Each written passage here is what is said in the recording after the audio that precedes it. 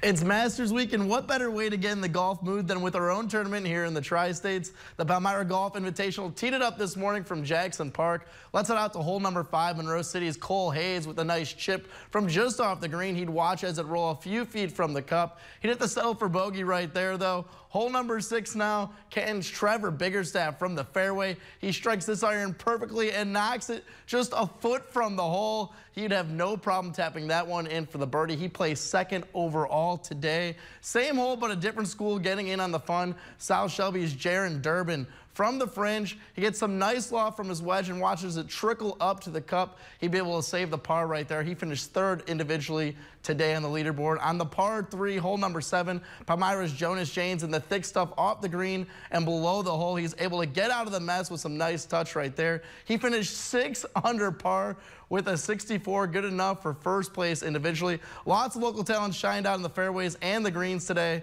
Palmyra came in first place with a low team score of 306. Right behind them in second and third was South Shelby with 323 and Monroe City with 324.